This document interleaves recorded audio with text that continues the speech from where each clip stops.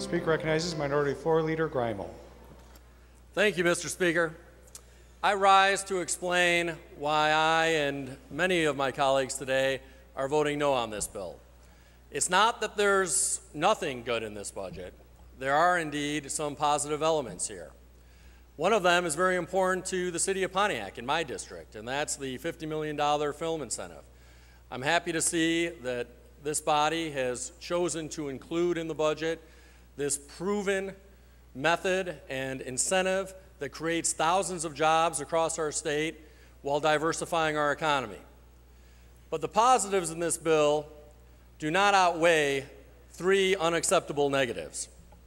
First, this budget is built around the huge tax increases that were imposed on individuals in this state over the course of the past 2 years. These tax increases have only recently been discovered by Michigan families as they prepared their taxes over the past number of months for the 2012 tax year, and they have imposed substantial and often unbearable burdens on middle class and lower income families in our state.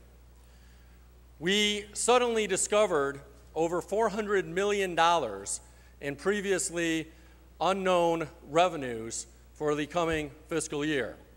That was an opportunity to build a budget that all of us could be proud of, a budget that provided needed tax relief to those Michigan families and individuals who are struggling under the burden of tax increases over the past 2 years. It was built largely by the fact that we obviously, and I say we figuratively because I wasn't here at the time that these tax increases were imposed, but this sudden newfound surplus money was the result of obviously imposing too big of tax increases and unnecessary tax increases on Michigan families and individuals. And I want to remind this body that that tax revenue is not our money, it's the money of the people of this state. And when we unexpectedly come across hundreds of millions of dollars in tax revenue, it should be returned to the people of this state, particularly when those people are struggling under a new tax burden that was imposed just 2 years ago by this body. Second, and as has been noted by some of my colleagues, this budget jeopardizes not only our state's adherence to the Common Core curriculum standards, but also could potentially jeopardize the ability of a number of school districts to sustain themselves in light of the No Child Left Behind law. And as a result, that putting in jeopardy the Common Core curriculum and potentially worse, jeopardizes the future of young people. The Common Core curriculum is critically important to our young people's future and their ability to compete in the global economy. We need to raise the bar for young people across the state if we're serious about preparing them and our state for economic success in the future. And by putting the Common Core standards in harm's way, we're putting our children in harm's way. And third is the fact that this budget does not accept federal money to expand Medicaid.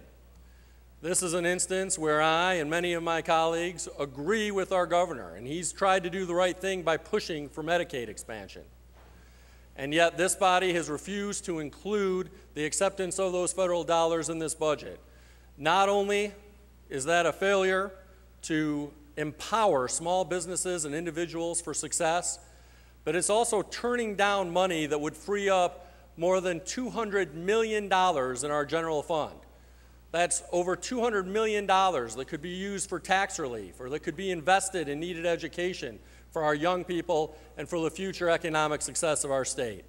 It's disappointed that my colleagues on the other side of the aisle decided to put primary politics before sound public policy that will advance our state and move our society forward for all of Michiganders, families, and individuals. Thank you, Mr. Speaker.